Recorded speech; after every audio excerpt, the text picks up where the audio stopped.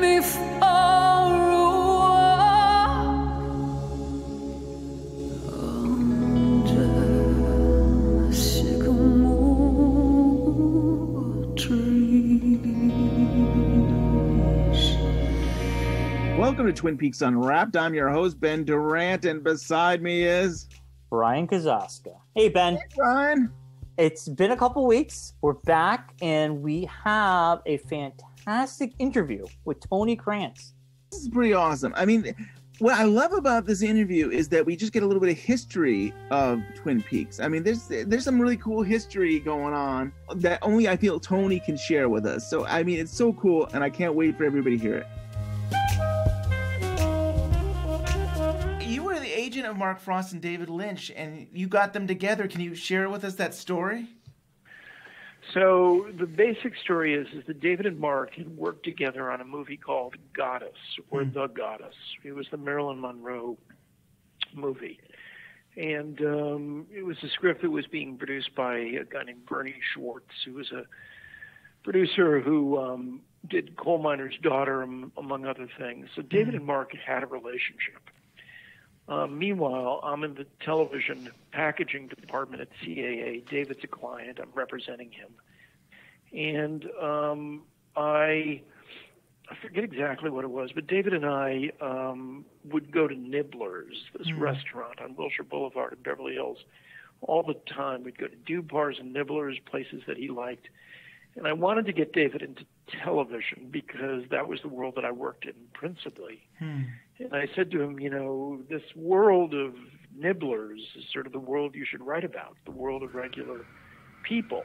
And I honestly don't remember how I first met Mark Frost, but Mark was also a client. Had come out of Hill Street Blues. So this idea of David and Mark together, this sort of, you know, yin and yang of the two of them, was the perfect idea. And I screened for the guys Peyton Place, the movie. And I said, this is sort of, you know, further to the Nibblers thing. This is what you guys should do. This was after a aborted attempt at doing a show for NBC called The Lemurians. That was based on the Isle of Lemuria, which is considered the lost continent of Lemuria, like Atlantis. We pitched it to Brandon Tartikoff, who was running NBC at the time, and Brandon ordered it as a movie, wanted to do it as a movie, but David didn't want to do it as a movie, just wanted to do it as a series, so it fell apart. And then the discussions about what to do, and that's where Peyton Place came in, and it was off of that the guys created an idea called Northwest Passage. And I took them in to Chad Hoffman, who was the drama executive at ABC. I was covering ABC at the time, and Chad basically bought it in the room. David unfurled the map to Twin Peaks, which he then subsequently gave me one year for my birthday, and described what the world would be like and this and that, and Chad ordered it as a script. When the title, Northwest Passage, didn't clear, we then went to the fallback, which was Twin Peaks. So that's sort of what happened. Wow, that's so cool. So how did you see the relationship? Did you stay in touch with them as they were making the first season, as they were working on the second season? Were you getting to see how that relationship was working? Well, I was very involved with the guys, intimately involved. I was both their agent. I was sort of I don't know if I would say that I was sort of the business guy behind the show, but in many ways I was. I was the person who, you know, would be dealing with them every single day and representing Lynch Frost and all of it. I also started representing David in the movie business.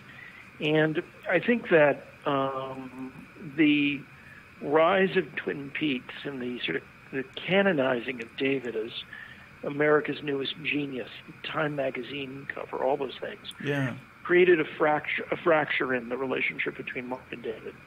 It was seen as David Lynch's Twin Peaks. And Mark was doing a lot of the work, you know, with the scripts and all that stuff. I think was feeling a bit marginalized. After the first season, the show got I don't know, 16 Emmy nominations or some incredible number like that. Yeah. The guys were barely talking to each other.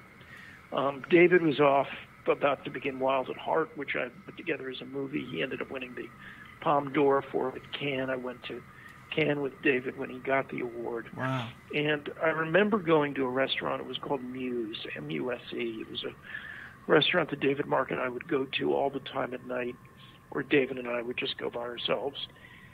David was one of my dearest friends. We had Thanksgiving together. We were very, very close in those days. And I remember the three of us having dinner at Muse, and I said, you guys are much stronger together than you are apart. The success that you've had has been, legion. We need you guys to grasp hands and work together. And that's really the secret of the relationship. And I remember literally grabbing both their hands and having them hold each other's hand across the table. Wow. But the problem was that David's movie career was growing, and the need for a second season was at hand. And Mark sort of took over the show in the second year. David was not really available to do any directing. And there was a writing staff that Mark hired that tried to essentially mimic the idiosyncrasies of David in the second season. And it became like this Russian novel of character after character, sprawling out in a sort of, unending way. And all of the core characters were never really dealt with. There were no storylines interweaving the series regulars. It was always about what we can do that's new and where we can take a story. And there was frankly a lack of discipline as related to the storytelling. Meanwhile, the clarion call by ABC as to who killed Laura Palmer came, and they wanted to figure that out and to resolve it. And David and Mark were adamant that the minute that you resolve who killed Laura Palmer, the series is over. And they were 100% right about that. It's interesting, in Bob Iger's autobiography that just came out, he actually reflects on that debate, and he sort of says that David may have been right.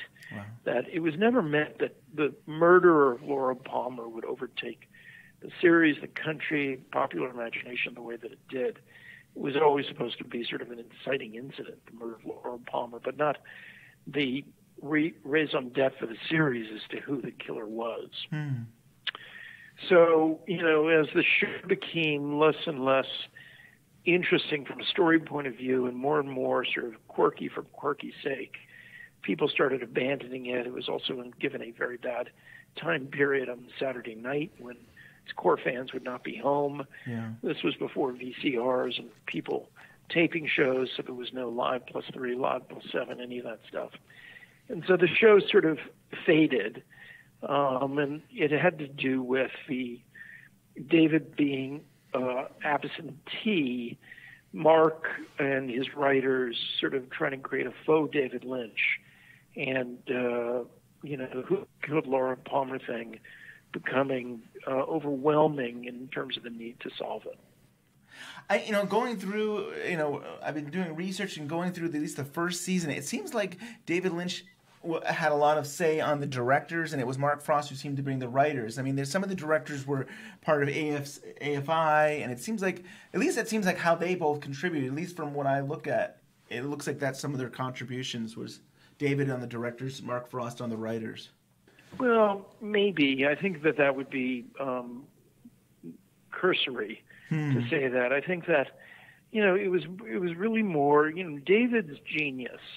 When you look at Francis Bacon painting, right? You look at that and you say, "Oh my God, it's so incredible! It's so unusual! It's something that nobody other than Francis Bacon could come up with." Yeah.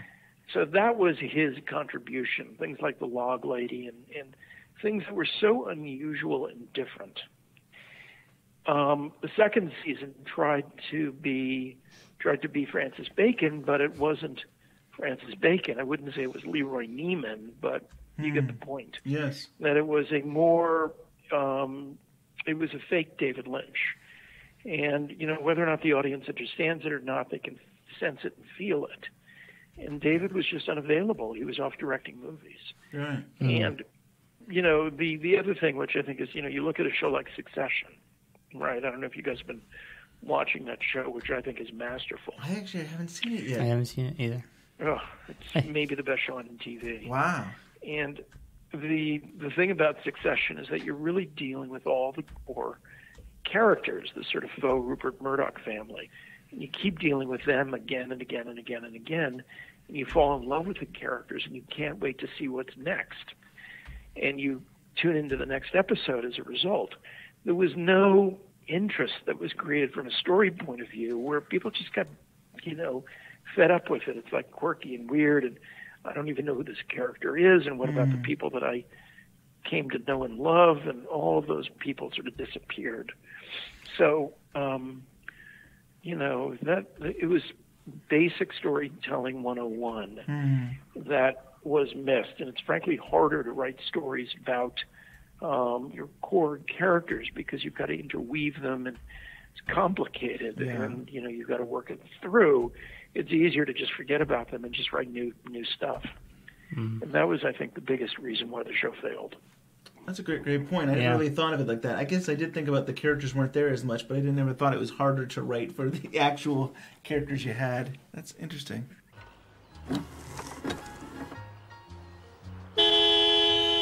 Nicholas, get out of the car! Nicholas, out of the car, right now, out of the car! Do you hear me? Are you mad at me, Uncle Dick? Of course I'm not mad at you. Why should I be mad at you? Scared you, didn't I? You mentioned how David Lynch was busy. It seems like Mark Frost was busy as well. That there was a show called American Chronicles on Fox that he was helping produce, and then he also seemed to be doing pre-production for Storyville, and he actually then did, and I think maybe in the spring or when the show actually ended, he actually filmed it. But it seems like they were both really busy, and you wondered if both Mark Frost and David Lynch being busy, that maybe Harley Payton and other people were kind of taking over for a period of time, and if that hurt the show. Well, it's possible. Harley is not he's very, very facile and very verbal, but when it comes to doing the work and doing the hard work of churning story that with the characters that you love, it isn't something that he excels at, in my mind. I've had a lot of experience with Harley. I used to represent him. I was his agent during this period. He's worked for me in a couple of shows, and I think that is an accurate overview of Harley. As it relates to Mark, I think that Mark was there in the second season. I think it was really the Mark and Harley show in many regards, and I think that the two of them were very dear friends, and one of them had an idea, they just went with it, and I really do think it was a failure of basic storytelling 101, where you disregard the core characters that are the series regulars, and you just create, you know, One-Eyed Jacks and all these crazy things that nobody really had any connection to. You're interested in the characters that are the series regulars, and they didn't tell stories about them. And it is much more difficult because it's like it's a clockwork to tell the stories about them. It's like, where do they go? How do they work? There were many, many characters. There were probably too many to deal with. And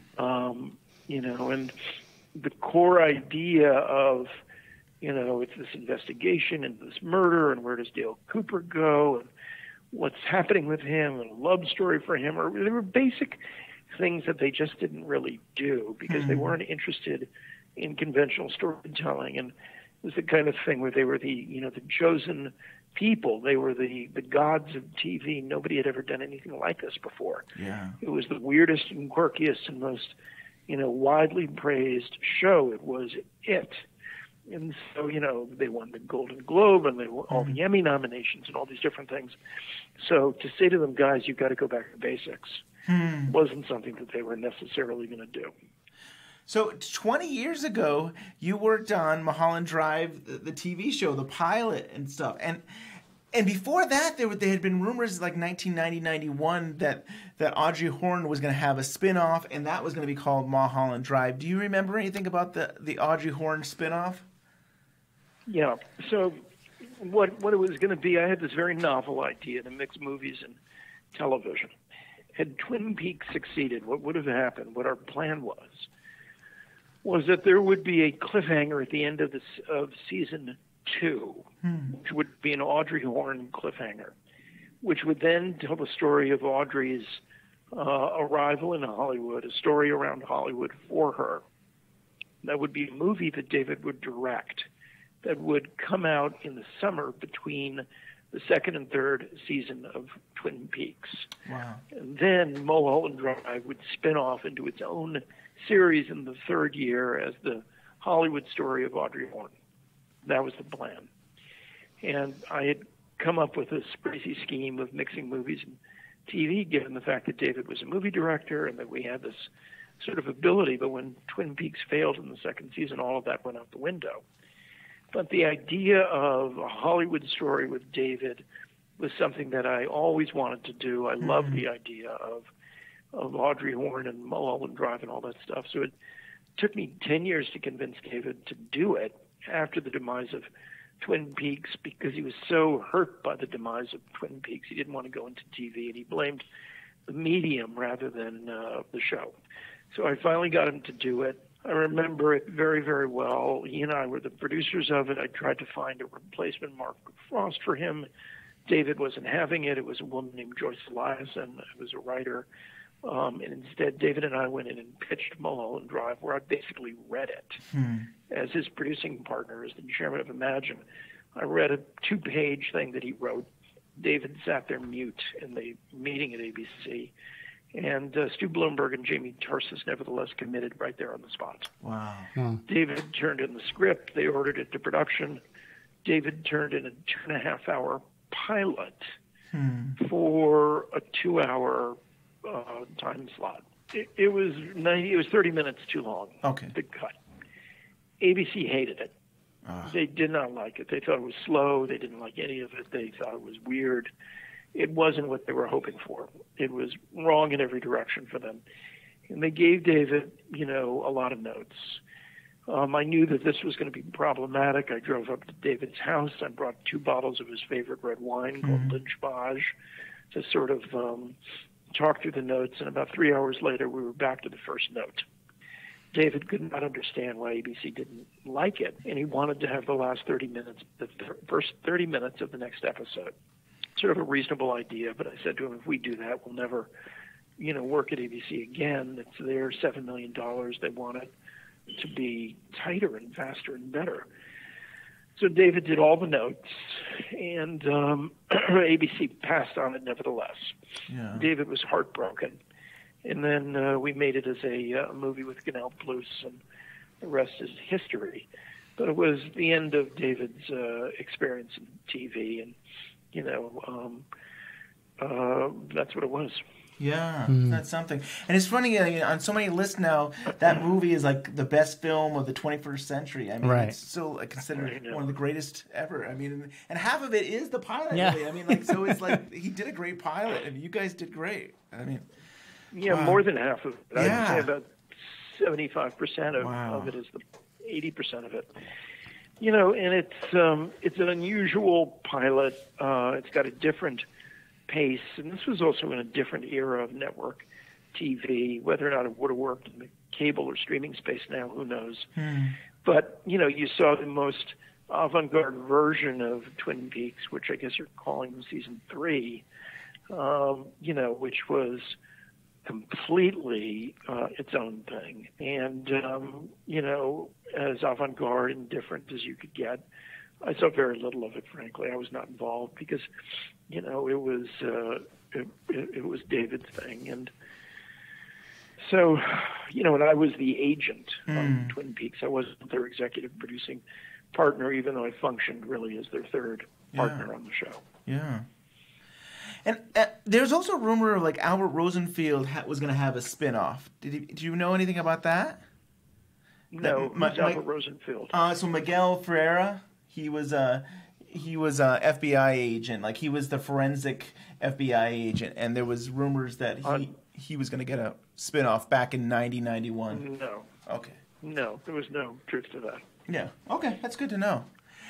And Fire Walk with Me, were you involved with the film? I mean, that was such a quick turnaround. The movie, I mean, the TV show was canceled, and like a year later, the film came out. You know, I was very involved. I was the guy who put together the deals. I represented Bob Engels. David looked at as his new Mark Frost. Bob was a very good guy, and David could work with him in a way that he couldn't with Mark. His relationship with Mark had come to an end over the sort of jealousy and issues like that. And Bob was much more compliant, and David made the movie with him, and I think it was financed by the French. Pierre Edelman, I think, was one of the producers, and I was very involved in that. I put the whole thing together, and you know, that was something I was the agent for everybody. Yeah. It seemed like at the beginning of when they were working on Fire Walk with Me, like Mark Frost, I've seen things where he was like, oh, it's going to be the next Star Trek franchise. It's going to be movies. And it seemed like he was gung-ho about doing Twin Peaks movies. And then something just fell apart. And I mean, he says he didn't want to do prequels and stuff, that they wanted to go forward. But clear their relationship must have broke down. The thing about David is that David is like Francis Bacon. He is a painter.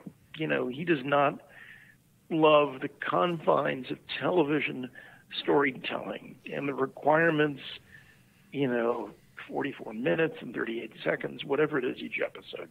So, you know, you see the result of that in Twin Peaks season 3, which originally started, I think, as 12 episodes or something like that. And David, you know, made it into 18. The minute you do that, you know, you can pretty much know that you're throwing out structure and rigor as it relates to beginnings and middles and ends of episodes, because that's no longer what you're doing. You're maybe getting there to some degree, but you're not delivering in the way that an episode of The Sopranos delivers, or Wire, or, you know, or Succession, because it's just, you know, you're just expanding it, you're making it longer, and what was a 3-act structure is now sort of shapeless form. And for David, who is Francis Bacon, that makes sense. Each episode is a painting. But for an audience that is used to either subtextually or overtly looking at things in a 3-act way, you know, or whatever that might be, it becomes avant-garde. And avant-garde is less popular. Yeah. And so it was the blend of the two things that David and Mark did perfectly in the first year. But then it's like the Beatles, they broke up and success went to their head, and Mark couldn't be with it, and he brought in Harley Payton, and there you go. Yeah.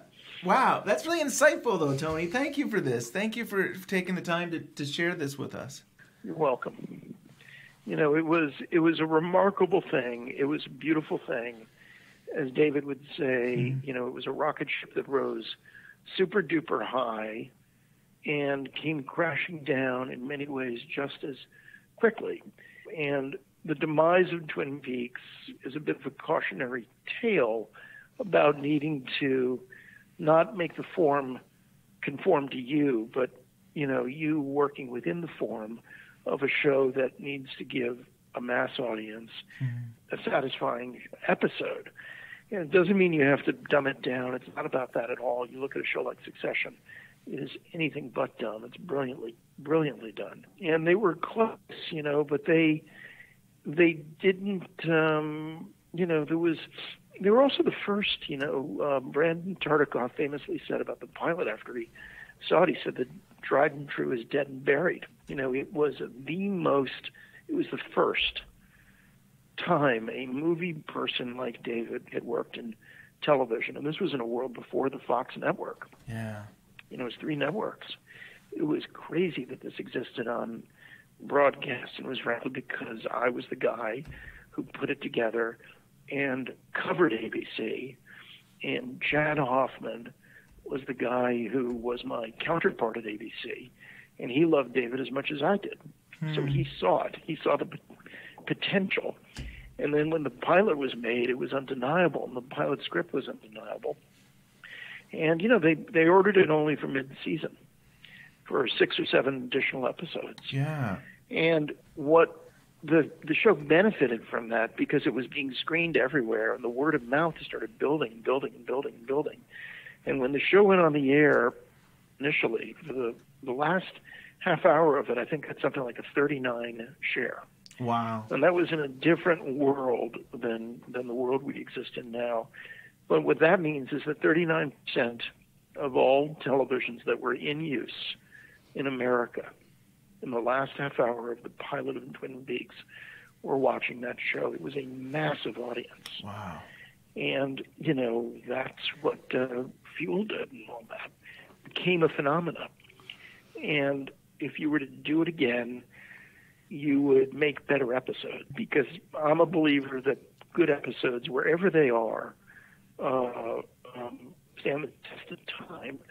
But by virtue of the fact that David and Mark were like the Beatles that broke up, and that Mark started working with Harley and writers that wanted to make their own mark and were not in a partnership with David and his genius, that even further, they weren't willing to conform to the basic rules of storytelling, that the whole thing just, fell out of their control.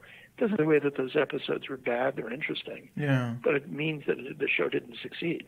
And it didn't succeed beyond the cult status that it enjoyed. And it was interesting, because it tells you what to avoid and how to not do that. Yeah, it was interesting that ABC only gave them like 7 episodes for the first season. I mean, that's kind of like the model of today. We have like, the UK was doing it for a while, 6 episodes, and now we do a lot of shows with 10 episodes. And you do wonder if the show would have done better to do 7 episode seasons and do 7 for the second season, and if that would have been wiser for this type of a show. I don't know about that. I don't think so. I think that that was an era where shows were 22 episodes. Yeah. Shows like Dallas and Dynasty were the number 1 shows in America being done for 22 episodes.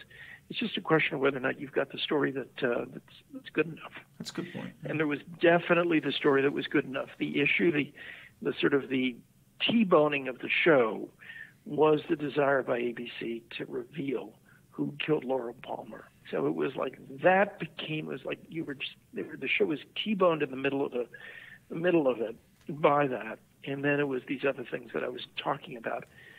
But it would be a mistake to dwell on the negativity of the demise of Twin Peaks. It is much more interesting to talk about the fact that it was the first. Yeah. Mm-hmm. It was the first, and it was David Lynch, who is an American treasure, coming in and doing something that was so interesting.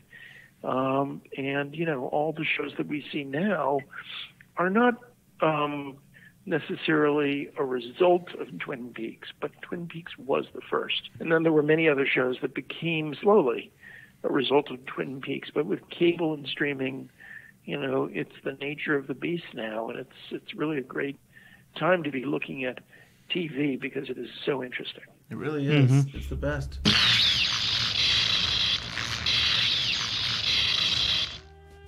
Thank you, Tony Kratz, for being part of our book, Twin Peaks Unwrapped, the book, which you can get now at bluerosemag.com. He was an awesome interview. He tells it like it is. He's an interesting character, and it blows you away, all the information we got from him. I mean, just the history of him and Mark and Lynch and Twin Peaks, and I don't know. Yeah, I think if you like this interview, if you really enjoyed listening to this interview, I think you'd really love our book, Twin Peaks Unwrapped, the book, because there's some more of this type of stuff. There's more history of Twin Peaks that is just so cool. But yeah, this was awesome. I loved how the whole David Lynch giving the map to him, to Tony there, and that he's framed it and he still has it in his office today. I mean, we actually got a picture of it, and I believe it's in our book, and that is just so cool to have that history still, be out there. Yeah, so the map cool. Of the town, the map of Twin Peaks town. But thank you, everybody who has supported us, and thank you for everybody who will purchase the book down the road. No better time. Also, there's a lot of combo packs. You can get other Twin Peaks related books with ours. Yeah, you could get the 3-pack with Bushman's Conversations with Mark Frost and Laura's Ghost, or there's 2 packs. I mean, that's really cool. I mean, you save so much on shipping, and these are all great books. I mean, totally. So get that now. We thank everybody for listening to today's show. We'll be back hopefully in a couple weeks with either another interview or our first community rewatch of 2021. Can't wait. Yes. So give us an email at twinpeaksunwrapped@gmail.com. If you would like to be part of the community rewatches, give us an email, and in the header, put community rewatch part, and Ben will get back to you, because we'd like to open this up to the community for the rest of the remaining episodes we're going to be doing. Like us on Facebook, follow us on Twitter, give us that 5-star review on iTunes, and we will be back in a couple weeks. See you soon.